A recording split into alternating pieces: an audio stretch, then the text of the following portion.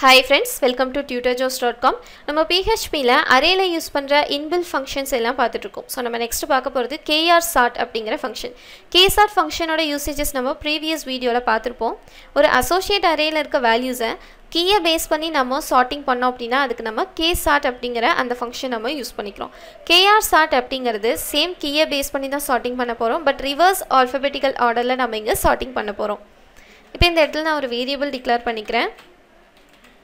இதுக்குள்ள array functionல நான் values கொடுத்துக்கிறேன்.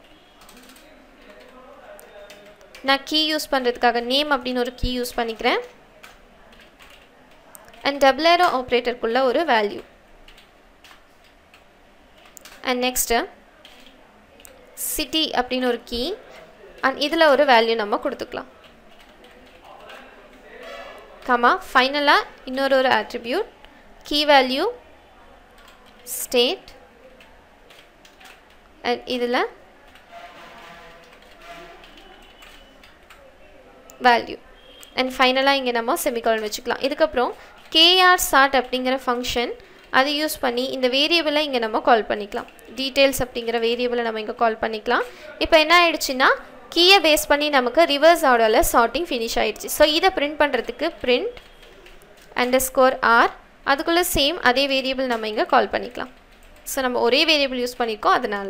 இப்போ இத சேவ் பண்ணிக்கோங்க.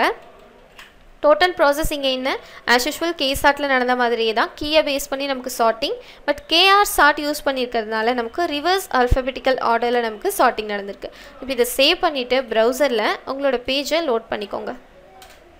சோ நம்ம ஃபர்ஸ்ட் என்ன டிக்ளேர் பண்ணிருந்தோம் name அப்புறம் state அப்புறம் name city and state அது கொடுத்துறோம். பட் நமக்கு reverse alphabetical orderல print ஆனதால first state அப்புறம் name அப்புறம் city இந்த மாதிரி நமக்கு print ஆயிருக்கு.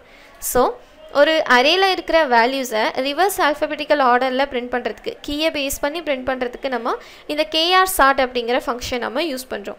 சோ இதான் இந்த ஃபங்க்ஷனோட யூசேஜ். ரிமைனிங் கான்செப்ட் எல்லாம் நம்ம நெக்ஸ்ட் வீடியோல பார்க்கலாம். இந்த வீடியோ உங்களுக்கு பிடிச்சிருந்ததுனா லைக் பண்ணுங்க. and நீங்க சேனலை இன்னும் subscribe பண்ணாம இருந்தீங்கனா மறக்காம subscribe பண்ணுங்க. Thank you friends.